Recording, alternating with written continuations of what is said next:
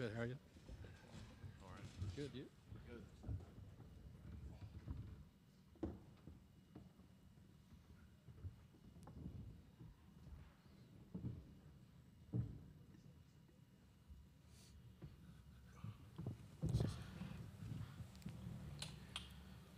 Reminder for our media members, ask that you do not shoot video here in the room. Videos available, the feed's available from the NCAA, so we ask you to not shoot video in the press conference room. And we welcome you to the NCAA Division I Men's Basketball Championship in Memphis, for our practice and press conference day here in advance of play tomorrow. We're joined by student athletes from Colgate today. The Raiders come in with a record of 25-9. They're champions of the Patriot League. They are the 14th seed in the West. They'll play number 3 Baylor tomorrow at 11:40. From my left, we're joined by Keegan Records, Ryan Moffatt, also Jeff Woodward and Braeden Smith. And we'll open it up for questions for the student athletes. Just ask that you begin with your name and affiliation before asking your question. So just raise your hand and we'll get a microphone to you.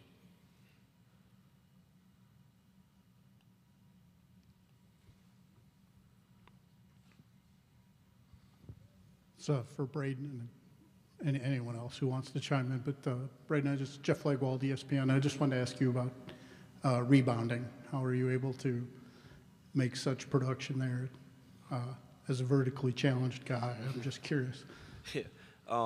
The big guys do a great job of boxing out, and the guards come in and kind of clean up and get the board and go. So I think there's some of that, and then also just a little bit of want to try and fight, get as many rebounds as we can, limit the opponent to one-shot possessions. Yeah. Colin Cody, WRG here in Memphis. This is for all four of you fellas. What does it feel like to actually, finally get to Memphis and, obviously the game tomorrow and everything is coming ahead now? It's been great. We've had a warm welcome so far. Travel went smoothly. Feeling a lucky position to say that we've done this a few times. So we're kind of got used to the travel schedule. But it's been awesome so far. Excited to have shoot around here and practice later today. But it's been all good so far. Yeah, it's always good to finally get to, the place you're going to play. The anticipation is great.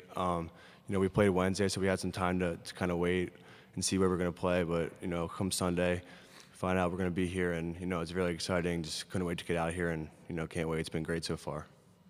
Yeah, it's been really cool. As Keegan said, it's nice to have done this a few times to, have some expectations. It's also nice to, get out of upstate New York at this time of the year and get in some warmer weather. So can't complain about that. I think getting here makes it real. Like Ryan said, we were done on Wednesday, had a lot of time, so being able to get here, get our feet on the ground makes it real, and, we're super excited. What all you guys have done already in Memphis is a team bonding experience, but has the trip been mostly just, I guess, all about business and kind of left everything else to the side? Yesterday was mostly travel, and then, last night we had some time to go out to dinner as a team and, everybody that came along with us. So that was fun, just to spend time with people that, all worked really hard to get here and kind of just sit back and enjoy dinner, enjoy time with each other, with the coaching staff, and, just everybody that came with us. So that was kind of what we did last night. So I think it's a good balance. Like, you want to always enjoy this moment, and have a good time with your teammates. But at a certain point here, like when we get to shoot around, it's time to really start focusing and trying to win a game. We've also had some film too the last 2 days. So, we're still locked in for sure.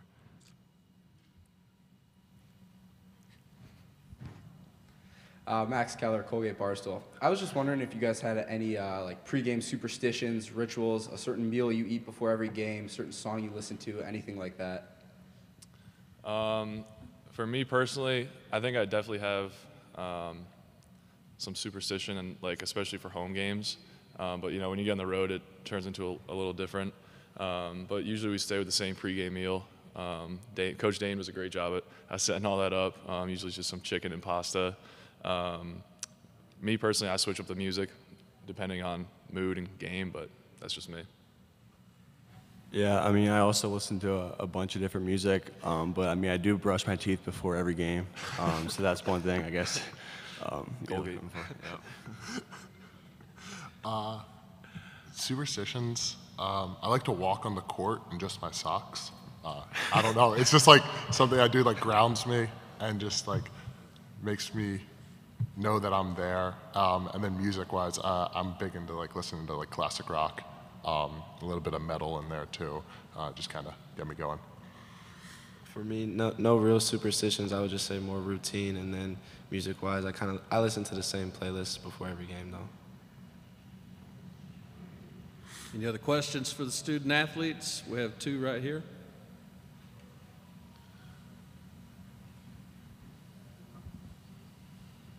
Jeff, I have to ask, what's the deal with the socks and when did that start? I don't know when it started. It was probably freshman year during COVID. And it's just, I don't know, it's just something I do. Like I'll go out into the court pregame and I'll just sit there or walk around a little bit in just my socks and just kind of, just get a feel. And I mean, I do it especially at home games, but I try and do it on the road as much as I can. As these guys know, I don't really like wearing like shoes around the hotel. I like walking around in my socks as well. It's just something, I don't know, something that I do. And I'm going to follow up. What counts as classic rock? Because that means something different to everybody. Geez. So the playlist that I listen to a lot, it's a lot of, classic rock was a general term. I appreciate the clarification. It's a lot more metal than it is classic rock. But I guess like there's a lot of Metallica in there. Oh geez, you're putting me on the spot here. I'm looking like a bad music listener. But yeah, no, it's not as much like Journey or things like that. It's more kind of towards the metal side. There's some Aerosmith in there, Iron Maiden, just some stuff like that. Do a follow-up, and well, different topic. You guys have been here, and you've got some experience. What would it mean to win a game now? Get past the been here, done that stage, and to get a win at this stage? I'll start.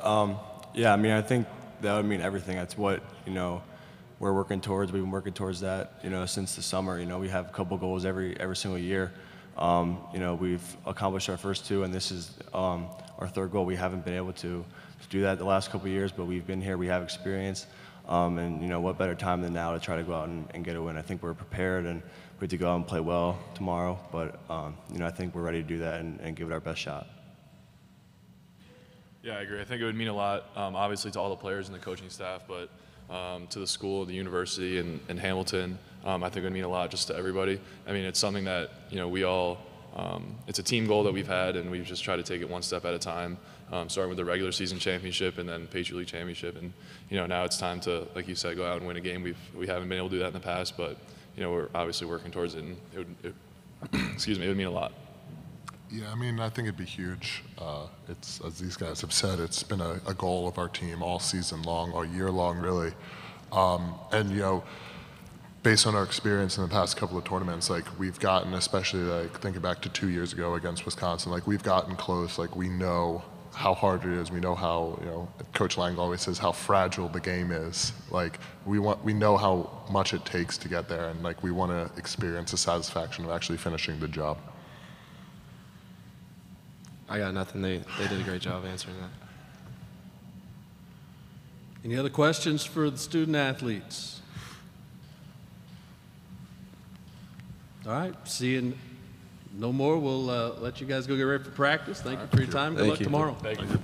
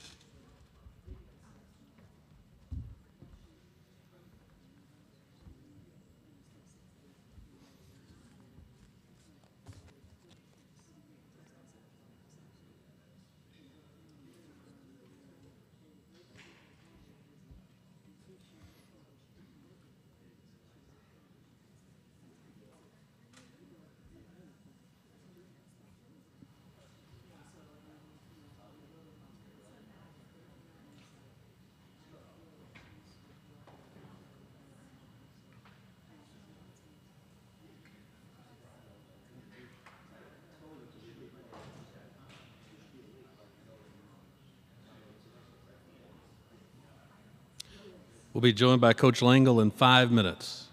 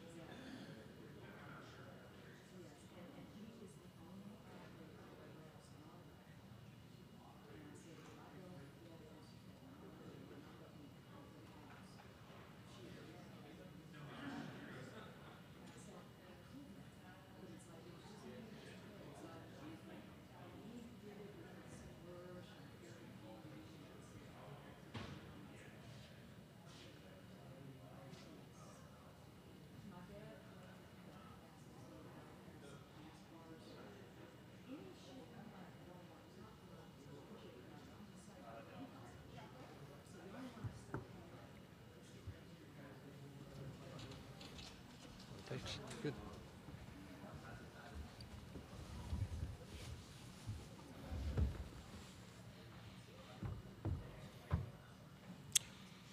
We are now joined by Matt Langel, head coach at Colgate. 5 times he's led his team to the tournament, 5 consecutive tournaments, Coach.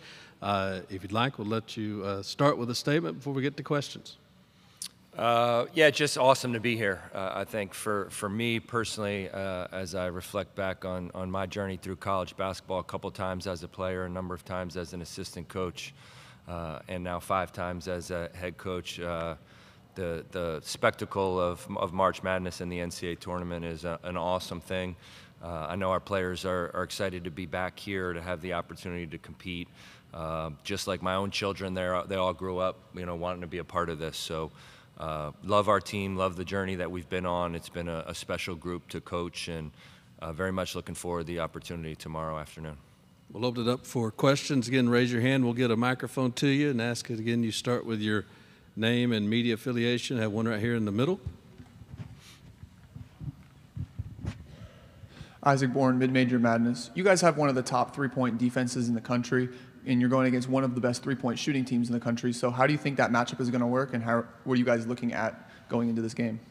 I think Baylor presents a lot of difficult things to prepare for, not just their 3-point shooting. I think they shoot with great confidence, and they have usually 3 or 3.5, 4 very good 3-point shooters on the court, and an extraordinary passer, I think. So I don't know if you're going to be able to take away all of their threes. I think what we're going to try and do is make them as contested as possible. I think that's what we've tried to do over the course of the season is not let the best shooters get the most open shots. How we're able to do that, because it's not like they can't score other ways. You've got to protect the paint. They get great penetration, which leads to a lot of those open shots. So that's got to be the first thing on our checklist, like many other teams I'm sure that have played Baylor over the course of the year. And raise your hand. We will get you a microphone.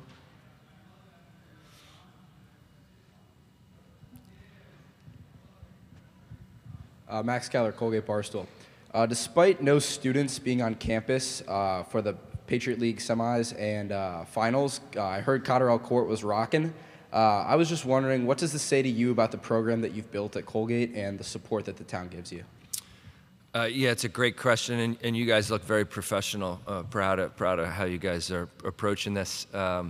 I think that our students were on spring break. We had a number of student athletes that were there. I think the understanding of what it is to be a student athlete at Colgate is extraordinary, and the other teams, women's hockey, men's hockey, the lacrosse teams really stepped up to help create an incredible environment for our championship run.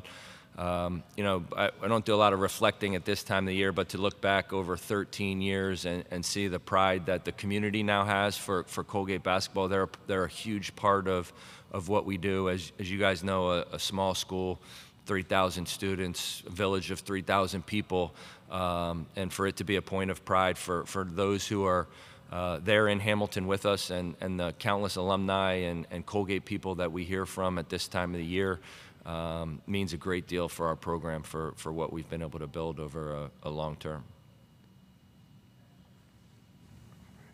We'll get one right here in the middle, and then we'll go to the back. We'll start right here. Clay Bailey, Associated Press. Coach, we've seen a lot of coaches that have, with the NIL and all the different things that are added to your duties now. Do you get to the point that this is not fun anymore, to the point that everything falls to you?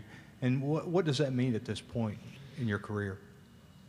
Yeah, I think those people who know Colgate and Colgate University, and I think it's been a big part of our success, is we're a little bit insulated. Will we always be? I have no idea. We've been a little bit insulated from the rest of the narrative of college basketball. I mean, we've got 2 guys in Keegan Records and Ryan Moffatt, who have been great players over their careers. They chose to come back. Tucker Richardson, Oliver Lynch-Daniels the year before that, Jack Ferguson, Nellie Cummings the year before that. And so we have, because of the young men that we've been able to recruit, the families they come from, what they're looking for, not just in their basketball experience, but in their in their educational opportunity that's going to affect the next 40 years of their life, not just the next 9 months. Being able to create an environment and have guys who are very committed to the team. When I say it's a joy to coach this group, there's literally no maintenance. They take care of their responsibilities. They do their work, surrounded by great coaches who work with these guys, and not just to help them be the best basketball players they can be, but to share life lessons and help contribute to the men that these guys are going to become. So in so many ways, my job has not changed, and I'm extremely grateful and thankful to the players in our program and the guys that we recruit and the families they come from for having it be that way. I'm going to go right back here. Jeff Legwell, ESPN. I'm just curious for folks who may not have seen him play a lot, but how does Braeden's ability to rebound influence how you can do things? Yeah, we're on him constantly because he statistically he gets a lot of rebounds. I think that it does help us play in transition in our conference, especially. We've been able to play fast and not necessarily always have to attack a set defense with him and Jalen Cox, the first year guy in the program.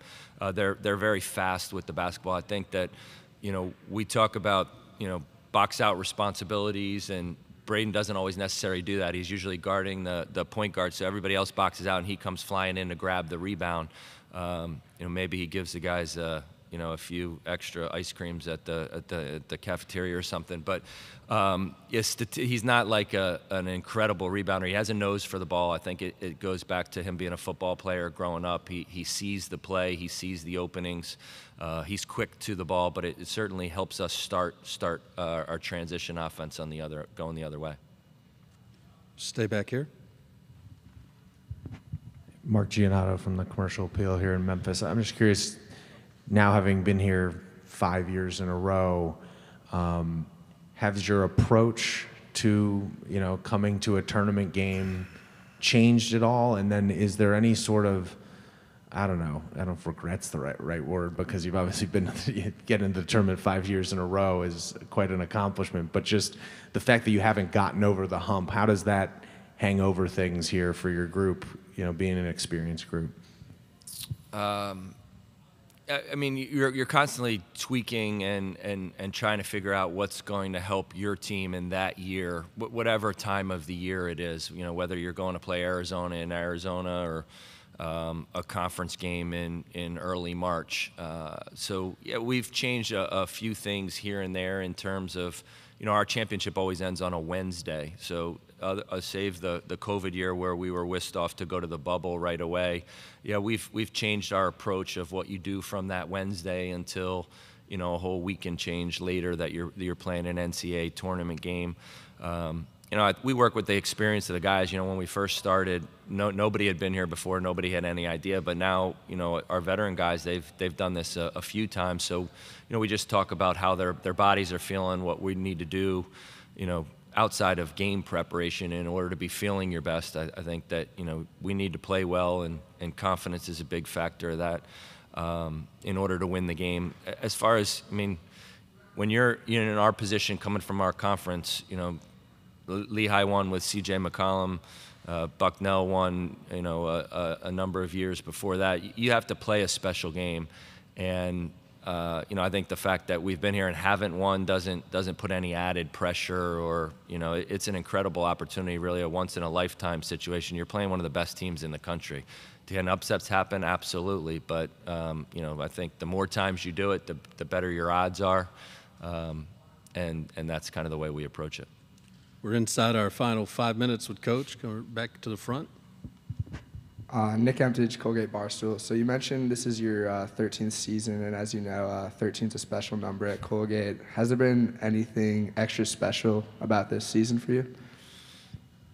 The simple answer would be no. Yeah, specific to Colgate University, and we have a 13 on our court, as you guys know, but founded by 13 men with $13 and 13 dreams, as the lore goes. I'm not a superstitious person. This has been a special season, not because it have anything to do with 13, because of the guys I get to coach every day, the coaching staff I get to work with, all coaches who sit up here will say that it's a brotherhood and a family that they have. It truly is. The players that I coach, accept my children into the locker room and on road trips, and the assistant coaches' families, and so for me, it's been an awesome season and a special season, but nothing to have to do with 13.